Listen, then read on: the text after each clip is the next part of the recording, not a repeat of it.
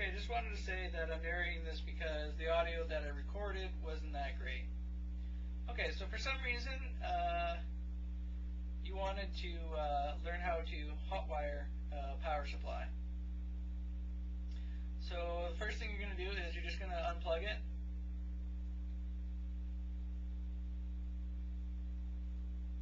Make sure that there's no power going into it. And we're not going to play around inside at all. We're just going to leave that because it's dangerous. So all you need to do is find this 24-pin connector and connect the wire like so. But I'm going to show you how to do that. So I'm going to just take this wire out and I'll show you what to look for. So you have the 24-pin connector, and I thought that was the top, but it's actually, or I thought that was the bottom, but it's actually the top, or what I would call the top. And I'm just looking for the wire here.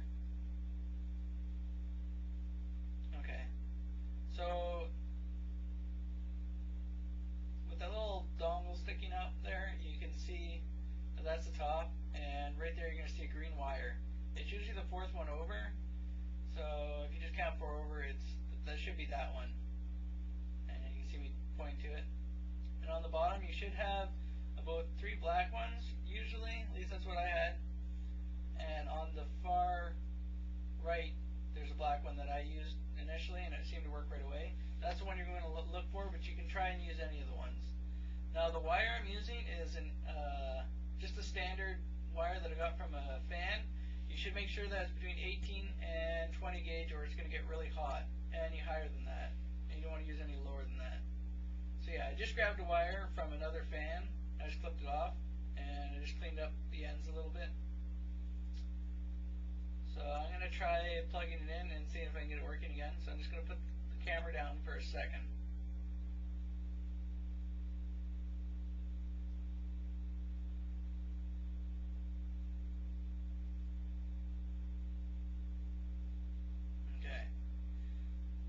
Here's my connector, there's the top part, and I'm going to count 4 over, and I'm going to just put that clean end in there snugly.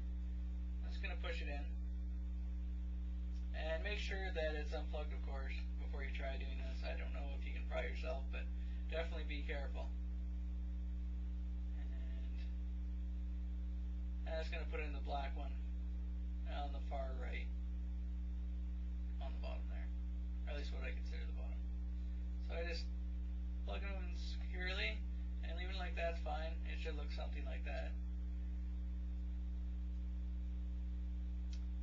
And I'm just going to plug in the power supply here.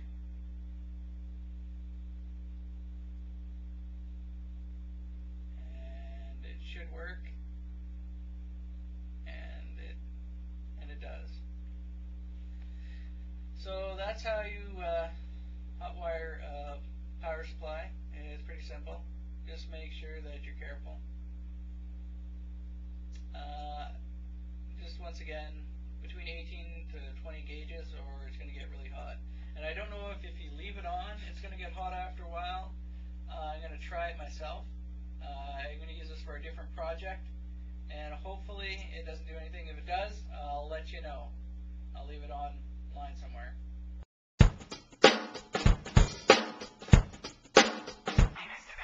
Chances are your pants are not as fancy as a pair of very fancy pants that Mr. Fancy Pants will wear. When everybody's marching in the fancy pants parade, he's gonna pass the test, he's gonna be the best in terms of pants.